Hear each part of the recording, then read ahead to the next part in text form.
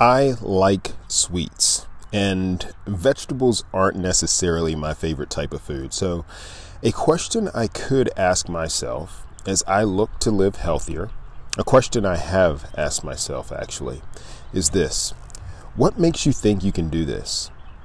It's not really in your DNA. I mean, all of the vegetables that you ate growing up were highly seasoned in a typical down-home Southern cooking fashion.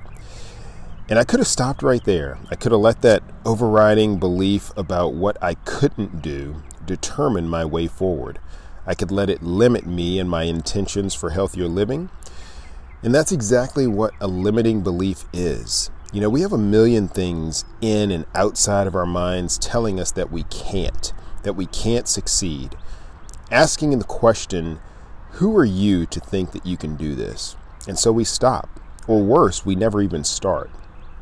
So my message to you is simple. Start. Just start. But in order to do that, you have to believe in yourself.